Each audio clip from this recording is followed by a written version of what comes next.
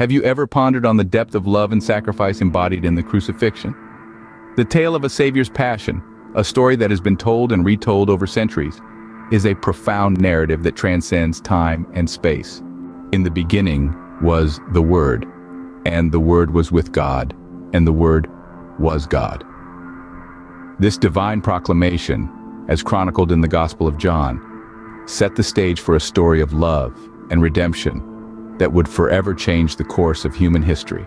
Born in Bethlehem, a small town in the Roman province of Judea, Jesus Christ emerged as a guiding light in a world engulfed in darkness. His teachings of love, forgiveness, and compassion drew people from all walks of life. However, his radical message also stirred controversy, leading to a series of events that would culminate in his crucifixion.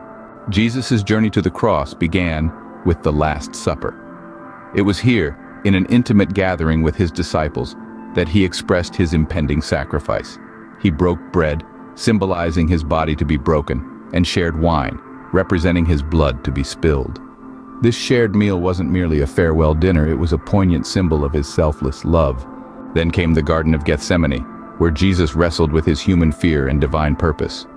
This was a moment of intense struggle, where he prayed fervently and sweat drops of blood.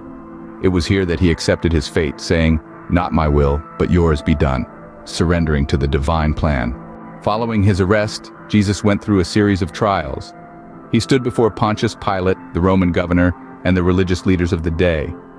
Despite the false accusations and the clamor for his death, he remained silent, embodying the grace and dignity of a king. Finally, he was led to Golgotha, the place of the skull, carrying his cross.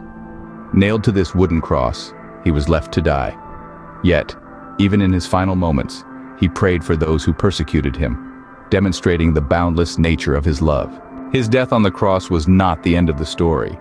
3 days later, he rose from the dead, signifying the victory over sin and death. The resurrection is the climax of the narrative, a triumphant affirmation of life and hope. In summary, the crucifixion is not just a tale of a Savior's passion. It is a narrative of love, sacrifice, and redemption. It begins with a shared meal, leads to a garden of struggle, a series of trials, and finally a cross, Matthew 27.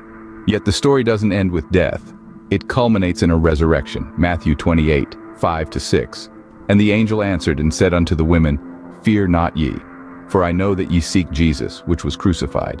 He is not here, for he is risen as he said. Come, see the place where the Lord lay." This is a symbol of hope and victory. The crucifixion is a testament to the depth of divine love, a love that chose to bear the cross for the sake of humanity. It serves as a reminder that even in the darkest moments, there is a promise of light and life. John 14:6. Jesus saith unto him, I am the way, the truth, and the life. No man cometh unto the Father, but by me. This is the tale of a Savior's passion, a narrative that continues to inspire and transform lives today. Jesus Christ died for you. If you only believe, you will have everlasting life. John 3:16.